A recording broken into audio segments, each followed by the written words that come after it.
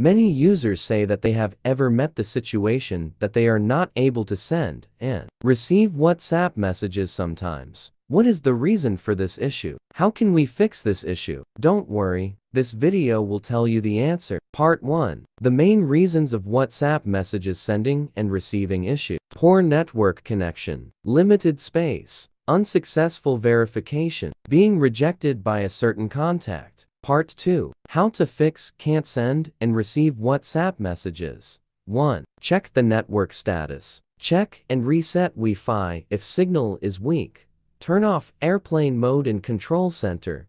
Reset network settings. Settings general reset network settings. 2. Reboot your iPhone. Software conflicts can lead to iPhone errors, including WhatsApp message issues. Reboot your device by holding home and power buttons until it turns off. Wait, then press power to restart. 3. Reinstall WhatsApp. If WhatsApp has bugs or is outdated, uninstall it. Visit the App Store, download the latest version, install it on your iPhone, and launch the app again. 4. Free up your device. When iPhone storage is insufficient for WhatsApp, you can't send or receive messages. Free up space by deleting unnecessary files or backing up data and removing it from the device. 5. Factory reset your phone. As a last resort, reset your phone by going to Settings General Reset. Erase all content and settings. This wipes all settings and may result in data loss. Afterward,